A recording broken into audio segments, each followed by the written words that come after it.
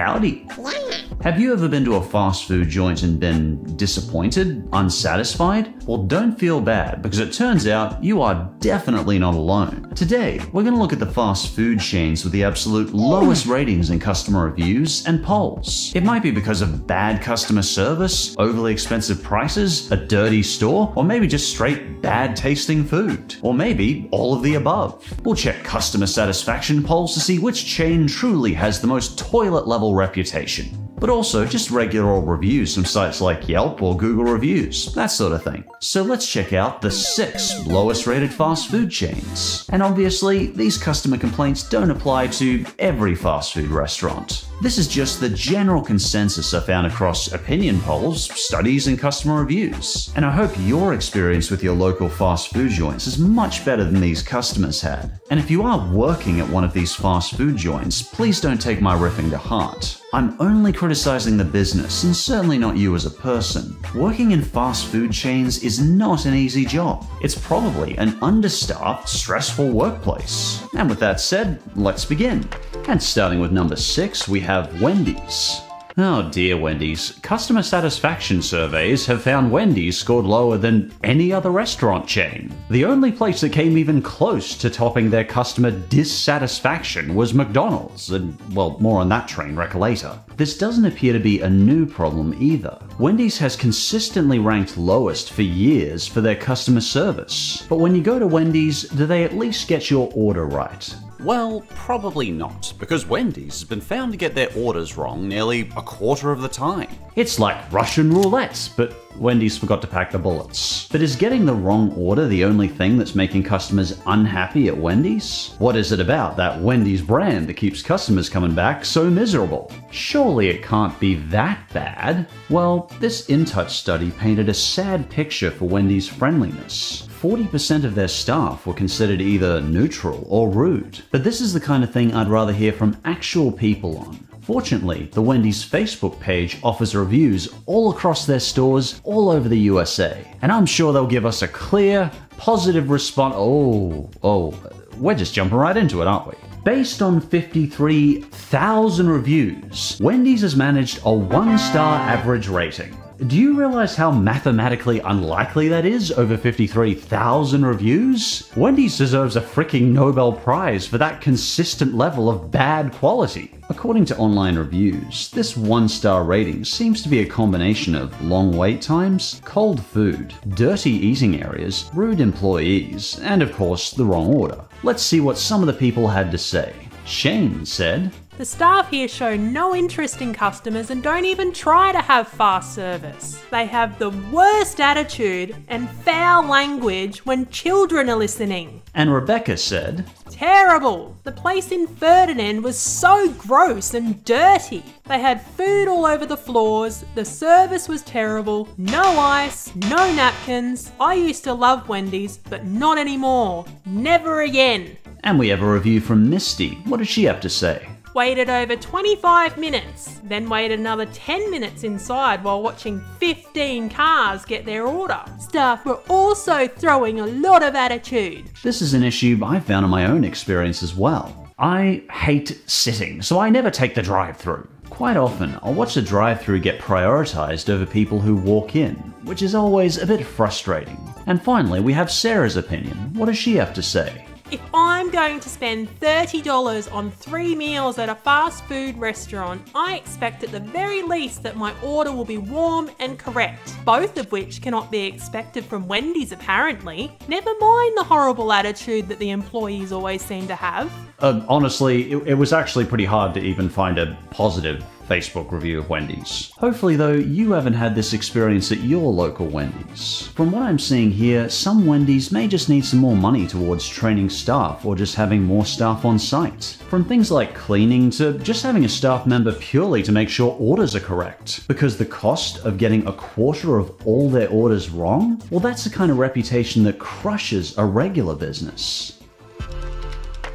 And at number 5 we have Domino's. You may not believe it nowadays, but there was a time where eating pizza was considered a gourmet, classy, dine-in experience. or at least a comfortable experience. Like, for example, if you went to Pizza Hut in the 90s, you'd be shown to your seat by a waiter in a well-cleaned restaurant. Sports teams could drown their losses or celebrate their victories with some greasy pizza pie comfort food. In Australia, we were sat down, given plates, and access to a buffet of unlimited pizza, pasta, and as much soda as we could drink. It was all you can eat for $5. In America or Australia, pizza was mostly just a nice experience. But nowadays, of course, dine-in pizza is way less popular. And at Domino's, the experience has always been about the same. You get served by an overworked, tired staff member who's currently in the process of cooking 5 pizzas while serving you. Rather than a nice dining room, you see a messy, frantic kitchen behind them. The poor overworked staff member takes your order wrong, you wait 20 minutes, and realize they forgot to call your name to say your pizza was ready. And finally, you open up a broken, lousy-looking pizza shoved in a box. Eat it and get out. Maybe this is the more profitable business style for pizza, but it sure isn't a more pleasant experience for customers. This brings me to customer satisfaction. When looking at it, some studies have found something quite shocking. These studies found that the customer service and customer experience got worse every year, and perhaps this is most apparent in places like Domino's. In fact, Domino's claims the prize for owning the lowest rated fast food restaurant in America. One of the Domino's New York branches managed a rating of 2, and this was the lowest rated fast food restaurant that Gates Research could find. Apparently, Domino's Pizza is also among the least preferred pizzas. The Real researcher did a study of 20,000 pizza companies around the world, and they found over 50% of customers prefer the taste of Pizza Hut pizza the best. So even though Domino's Pizza is beating Pizza Hut in sales, apparently a lot of those people would rather be eating Pizza Hut pizza. So what are customers' main complaints with Domino's? Well, I found a few consistent complaints on Google reviews and Yelp. Haicha said, "Don't order here. My pizza never arrived. I called on the phone and they said there was no manager and hung up. Super rude. Avoid ordering." Seth wasn't much happier. He said, "It took 1 hour and 40 minutes to get my order. Pizza looked terrible. Very rude on the phone." Then we have a review from Claire on Facebook. "Absolutely disgusting service. Waited nearly 2 hours and when it arrived it was freezing cold. Waste of money and no help from the manager." Finally, Andrew said, "Ordered 1 pizza and wedges. Food took a whole 100 minutes to arrive. No apology was given when we spoke to the store." Almost constantly, all the complaints I could find included long wait times, and often rude staff. So it seems Domino's need to work on their cold pizza, long wait times, and unprofessional service. But again, hopefully this hasn't been your experience with Domino's. And coming in at number 4, Burger King. Burger King may be the home of the flame grilled burger, but it has a surprising amount of criticism. In fact, a study of fast food was done on Twitter, and when tallying up the tweets, it turned out that Burger King was the least favorite fast food chain in all of America. The whole thing surprised me though. Really?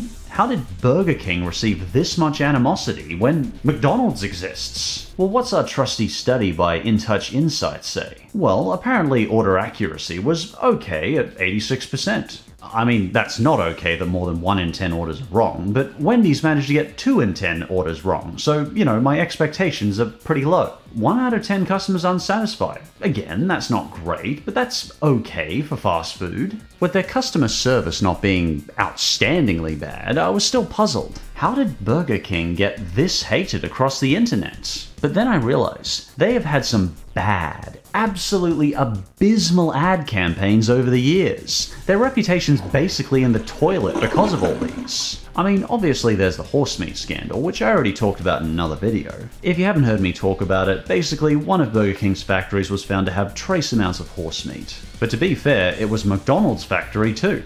Burger King was unaware of this, took responsibility, and dumped the supplier, while McDonald's didn't dump the supplier at all. Big surprise, moving on. But then there's Burger King's many dreaded advertising bungles. There was an ad where they got any Google Nest or phone that heard it to list off everything that's in a Whopper burger. Okay, Google, what is the Whopper burger? Never mind, sorry Google.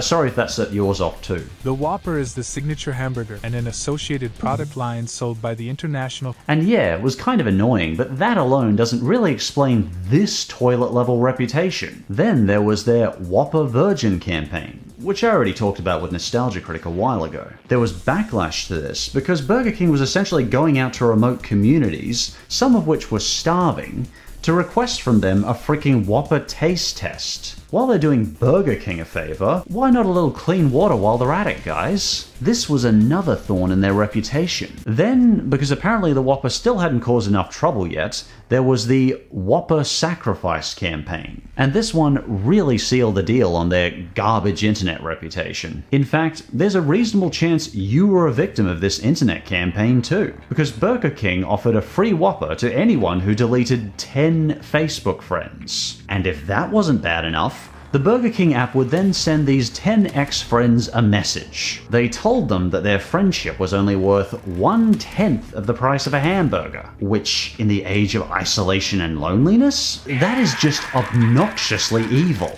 And you can bet your smudged screen that a lot of friends were deleted. Luckily, Facebook did step in and they disabled the Whopper Sacrifice app. They said it was a violation of user privacy because of the message that was sent to each unfriended user. But it did take Facebook 10 days to do this. And within that time, 200,000 friends were deleted and 200,000 messages were sent, making a lot of people have really miserable days. 10 days, good to see your security moving fast there, Facebook. Frankly, after learning about this last ad campaign, I'm afraid I've lost a lot of my sympathy for Burger King. Twitter, I will probably never say this again, but you might be onto something by considering Burger King the worst fast food chain. Personally, I don't consider the Whopper Sacrifice campaign the kind of behavior you should forget in someone, yet alone that behavior in a company.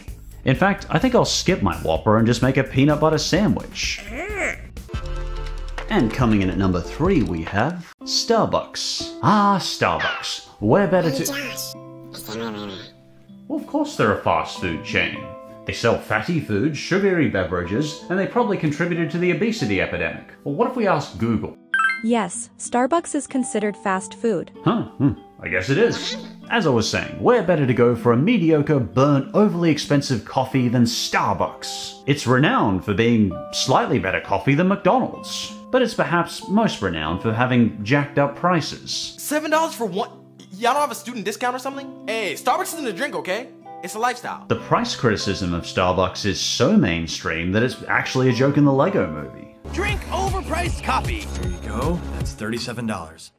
Awesome! And unfortunately, customer satisfaction has been an issue in many branches. For example, an empirical study in 2022 found many disappointed Starbucks customers. The 2 main complaints they found were too high prices and subpar beverage quality. And when Chinese researchers do an entire study on how bad your coffee is, you probably need to step up your game. In some branches anyway, low customer satisfaction has been an ongoing problem for Starbucks for many years. When we look at Statistica, we can actually see this customer satisfaction over the last 16 years. And on average, 1 in 4 Starbucks customers were unsatisfied. In fact, there's an entire Wikipedia article dedicated to all the criticisms of Starbucks over the years. I think it's worth mentioning though, I haven't personally had any complaints with the staff. Usually, they've been okay. I mean, I did get water for a homeless person once and they did ask me to buy their stupid bottled water, but apart from that, they've mostly been okay. Most of the time, my complaint has been the same as the Chinese study, their drinks. To me, whenever I've tasted a Starbucks coffee, often it's just tasted bitter and kind of burnt. I don't know if this has to do with their coffee machine or their beans, but I was a barista for 10 years when I worked at BP, and I just never felt the coffee we made tasted this bitter. Maybe the beans, I don't know, that's just my opinion. And these results obviously don't reflect everyone. Some people swear by Starbucks coffee, and that's fine. But it seems to be a smaller portion of people that like Starbucks coffee than I realized. So if not everyone likes Starbucks coffee, why do they keep drinking it? Well, I think like McDonald's, Starbucks coffee has the advantage of just being ubiquitous. It's everywhere. So maybe some of these sales are based on convenience rather than taste. But what do the actual people say? Well, let's see if we can find some consistent complaints to find out what's going on. This time our reviews are from Yelp and Trusted Pilot. Kelsey says, If you walk in, they take forever. okay, so slow ordering. What about Rachel? How about not complaining to your customers when they go through the drive-thru? That would indeed be good. What does John say? I've been here for 20 minutes plus and they still haven't taken my order. Long wait times are a consistent problem. What about James? This location is a stinking shit. They either have an oven broken, so your food takes forever, or they're out of something. And finally, from Anthony, Great company, I'm done! best opening ever. They raise their prices, but continue to have cheap lids that pop off. Now they double the Starbucks points for a cup of coffee to 100 stars. Where the customers ordered a frappe, iced tea, coffee, whatever, the complaints often seem to be the same. Long wait times for overpriced coffee that just doesn't taste that good. But again, if you like Starbucks beverages yourself, more power to you. And for the second lowest rated restaurant, we have Taco Bell. I actually have heard of Taco Bell having a bad reputation before, partially from scandals, from things like their meat having too much soy and oats in it. But scandals aside, how do people actually feel about their Taco Bell experience? Well, how do I put this? It's not a pretty picture. I don't like doing it. According to SiteJabber, Taco Bell has managed a 2-star rating. In fact, everything about them got 2 stars. Except for shipping, which was 1.5 for some reason. And based on reviews, people's complaints generally focused around the food. For example, Desiree said, Very poor service and very poor food. Our food has so much grease in it, we can't even eat it. It just falls apart. Order is always wrong. This place has gone downhill. Bad. And this outrage review from Sage truly clinches it. He says, I love tacos. Taco Bell makes me happy and helps my mental health. It's delicious. I would marry Taco Bell if I could. Well, to be fair, Sage, there's probably not much competition there. You're probably in fact the only person to call Taco Bell back after the first date. But honestly, I'm very glad to see someone getting some joy from Taco Bell. But the next review from Shay and seemingly everyone else seems to paint a less glamorous picture. My tacos are ruined. Oh no, your tacos are ruined? Yeah. People decide to put sour cream in my tacos and now they're ruined because I hate sour cream. Oh, the humanity, not the dreaded sour cream. I hope you're alright, Shay. That must have been very traumatic for you. Okay, so maybe reviews don't always give us a good picture of reputation.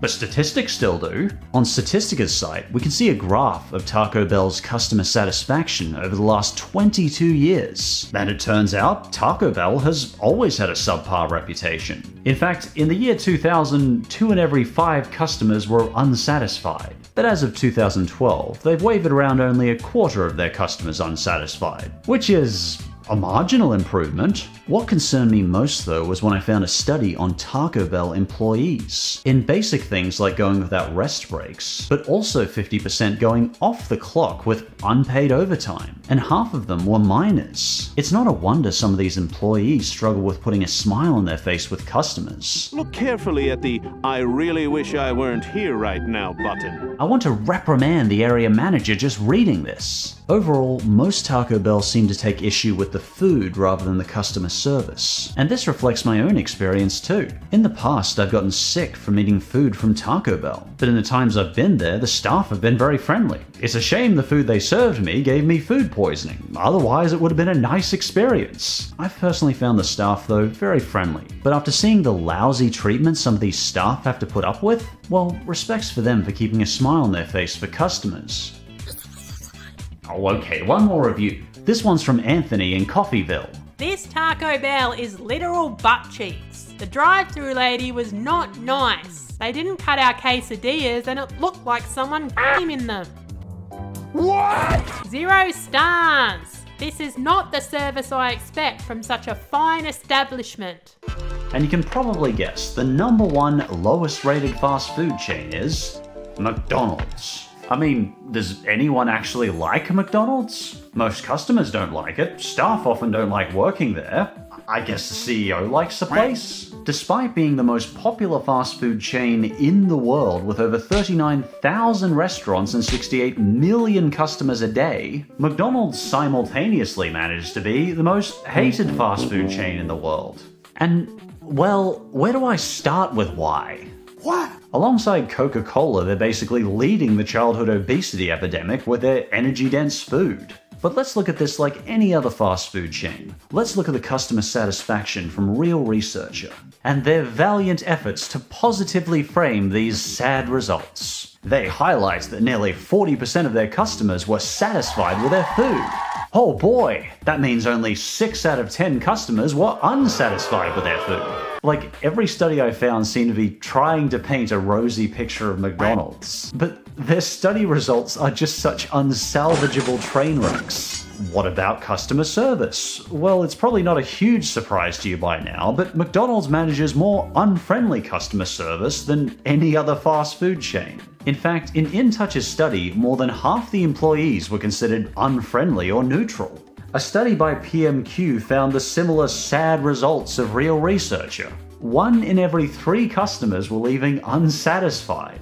With this toilet-level reputation, it boggles my mind how McDonald's manages to stay the most popular fast food chain in the world. It surprised me how much lower ranked McDonald's was on friendliness in particular. However, as I noted with Domino's, this is actually an ongoing problem amongst many fast food chains over the years. At this rate, by 2060, staff will just kick me in the groin to say hello. Again though, I don't personally blame all the staff for this. Every time I go to McDonald's, I see staff working frantically with constant beeping in their ears for overdue orders. No one seems to stop for long as staff frantically put together 20 orders for the drive-thru. Personally, I still remember how hard it was to keep smiling when I was in an overworked, stressful, understaffed work environment. It's exhausting, and when I see a McDonald's staff member, I just want to give them a break from the insanity. Severely understaffed is how a lot of these fast food chains roll, and it's a real problem. How's the food though? I mean, they're known for their Big Mac, right? Or are they just known for the Big Mac because it's been shoved in our faces in advertising for our entire lifetimes? The vast majority of people ate there purely out of convenience. And honestly, who can blame them? For the modern millennial family, often both parents have to be working. So free time for these parents isn't always easy. And McDonald's is very convenient, being 24 hours, having playgrounds, happy meals, and kids tend to like it. But let's hear straight from the people. What do McDonald's customers say? 1.5-star rating. That's the McDonald's I grew up with. Let's start with Henry. The ice cream machine here is always broken, man. Food is somehow even lower quality than other McDonald's. The nuggets tend to be cold and feel old. Almost leathery in texture, man. Buns taste old and stale. The meat tastes a bit too frozen in the freezer, like it's maybe been there a few months too long, you know. And next up is Yadira. The service here sucks. The bar is low when it comes to McDonald's, so you have to really disappoint for a 1-star rating.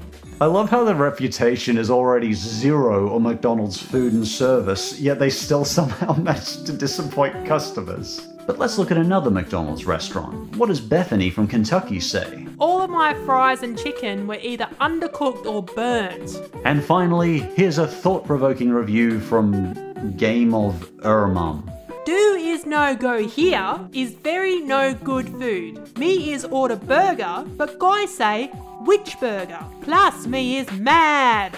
Worst service ever. Why no understand? Me want burger.